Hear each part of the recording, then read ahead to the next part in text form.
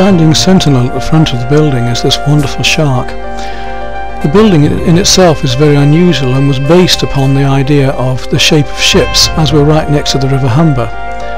You can see this now with the rear end of the stern of the ship coming up to the bow there, but it's more clear from the other side. And there we have the River Humber.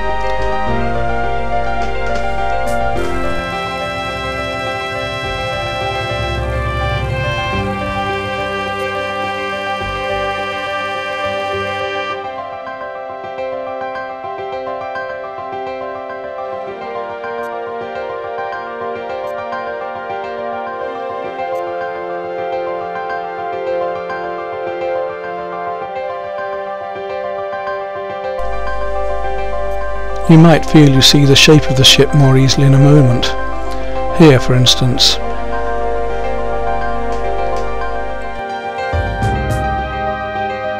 And it's this view that I tend to use as my main part of the design for my painting. It's this top shape reflecting in the sunlight down into the water below when the tide is in that gives me...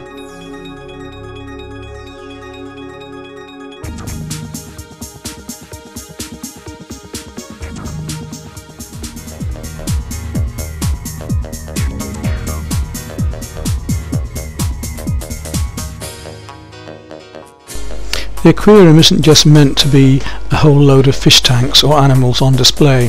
It's an educational experience, and so the amount of visual aids are tremendous in there. The technology that's been put into it, and the research and the films and the supporting data are very impressive, and will guide you through how the ocean started and how fish were created and what is actually happening in the world today.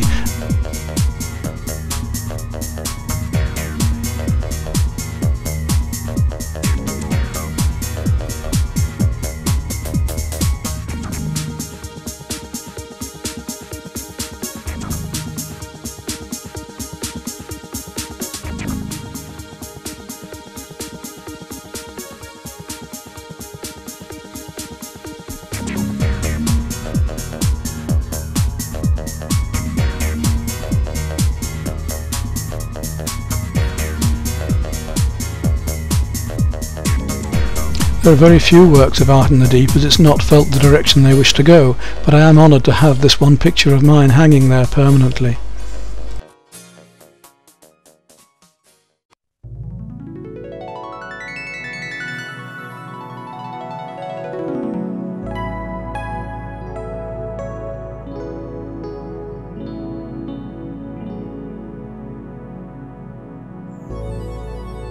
Let's now take a walk down the corridors and look at the various animals and the wonderful tanks and fish that are there on display.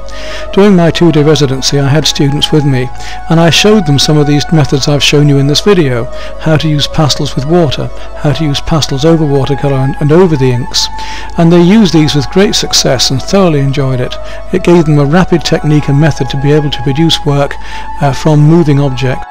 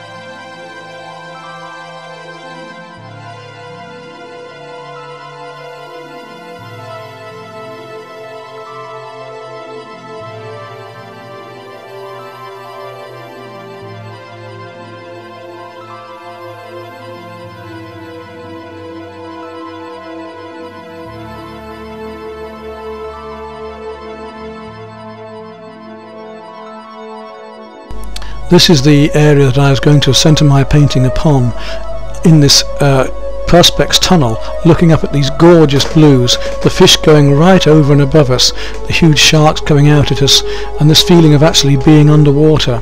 And of course the beauty of having this lovely light and the figures of the children and adults looking in awe up at this scenery.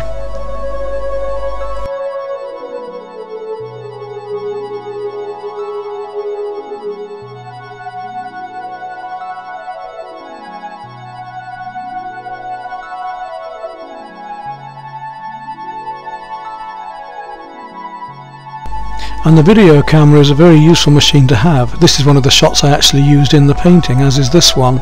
The video camera does low light work, and we don't want to be using flashes in situations like this which can frighten the animals or disturb other people. The video cameras can be used without lights and will take in and accept these low light images and still get the movement of the fish.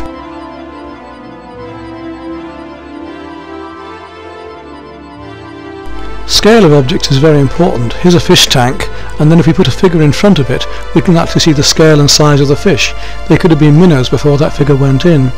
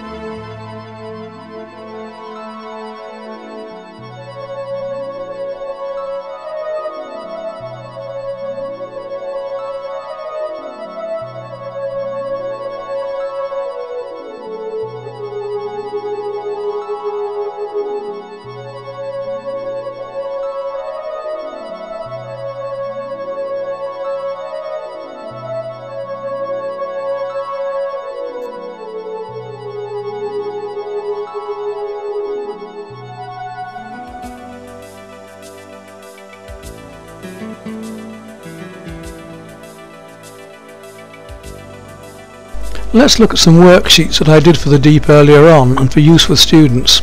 Here we can see the use of complementary colours, that fish actually use the opposites in the colour circles themselves to be attractive or to give warning.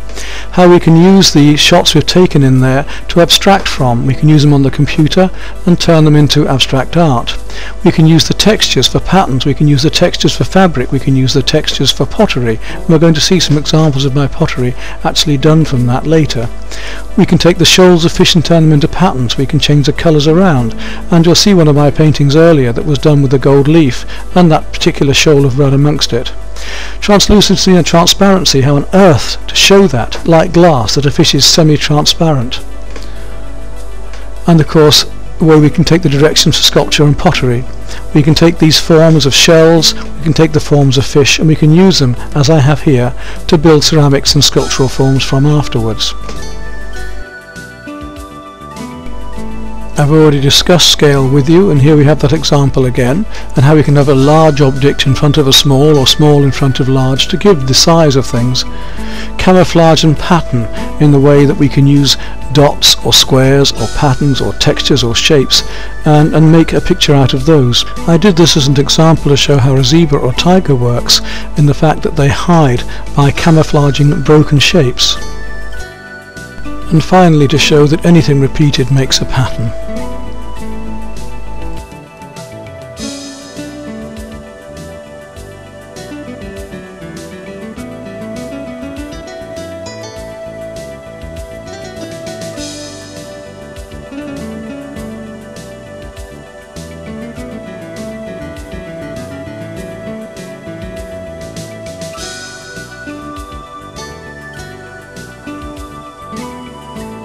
And these are the type of shots I was taking with a video camera that I could use in my final painting.